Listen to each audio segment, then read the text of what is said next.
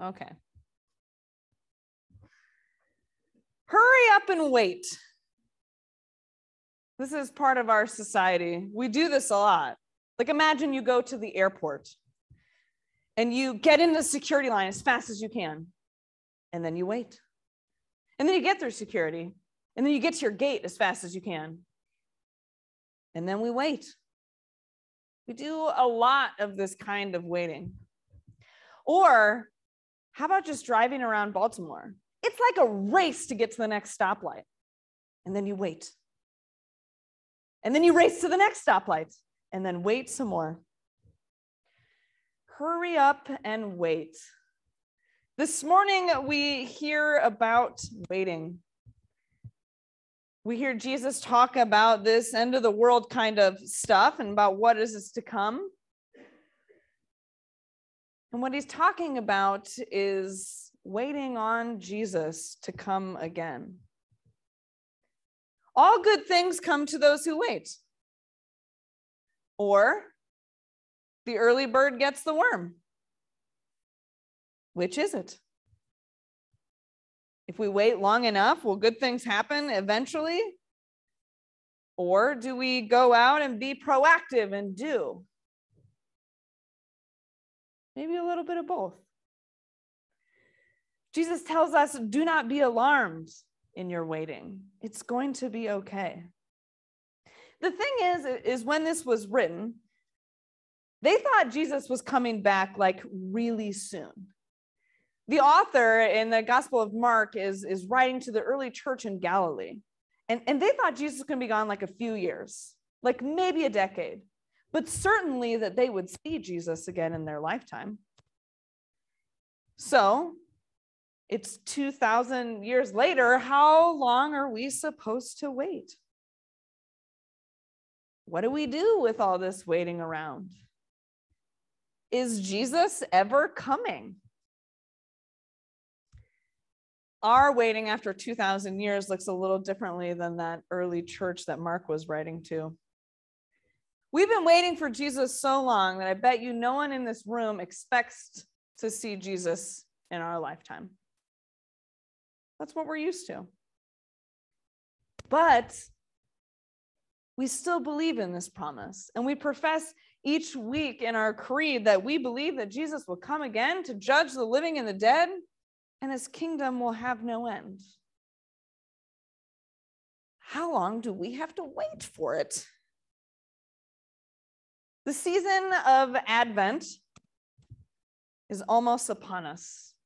This is the season we have in the church year that is built into the church calendar that's all about waiting for Jesus. Now, we'll start celebrating it in a couple weeks. But by some accounting, it's already started. There's probably people out there that have already decorated their houses for Christmas, haven't you? On the Thursday was the commemoration of St. Martin of Tours, which marks 40 days until Christmas. And some really more churchy folks would say that this is the beginning of Advent, St. Martin's Advent, because 40 is a pretty big biblical holy number. And if it gave you just a little bit of anxiety that I said we're less than 40 days from Christmas, don't worry, you're not alone. But we're officially less than 40 days until Christmas. The waiting for Jesus has begun, waiting on this kingdom of God. Hurry up and wait.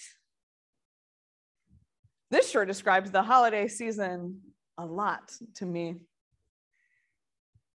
Black Friday, standing in stores, just more people on the roads this time of year. Hurry up and wait. I think a part of this phrase's truth is that we are not very good at waiting as humans by nature. Kind of an oxymoron, hurry up and wait, isn't it? And our society continues to teach us more and more to be impatient. We can get anything that we want pretty much by a couple of clicks of the mouse or a couple of taps on your phone, delivered to your home almost instantly. But some things are worth the wait, aren't they? Just one pregnant lady comment, like a baby, for instance. There are things in life that are worth the wait, and I would say that Jesus is one of them. But it's a little bit more complicated than just waiting, because what do? We just sit around, do we twiddle our thumbs? That's not the kind of waiting that Jesus is calling us into. Because the part of our waiting process is also preparation. Like a baby, for instance, a lot goes into that waiting period of preparation for a baby. And so does our waiting on Jesus time.